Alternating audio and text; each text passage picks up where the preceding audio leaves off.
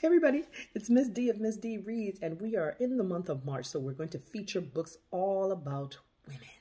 They're either going to have a female protagonist or they're going to be written by a woman. So, and then of course, I want to branch out and feature a lot of books from various authors of different races, which is very important, and we see the world through a variety of lenses. Okay, so having said that, here's today's book, which is called Jasmine Skies by Sita. One moment, please.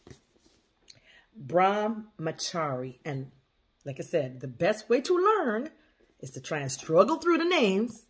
And if you pronounce somebody's name incorrectly, you just apologize. But the first thing you do is just say, hey, I learned it through reading. Didn't hear it at all. But anyway, I just want to tell the kids all the time. But so the book is about this little girl. Her name is Mira, right?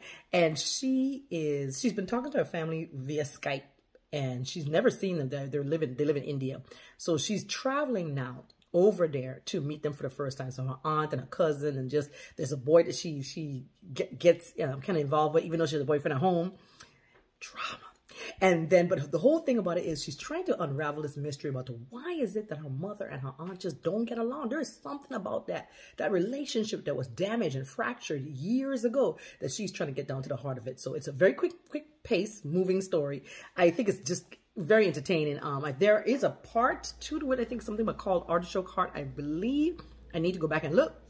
But this one is very enjoyable. So I hope that you enjoy today's book, which of course is called Jasmine Skies. And I hope that I will see you very soon with yet another book in the Women's History series.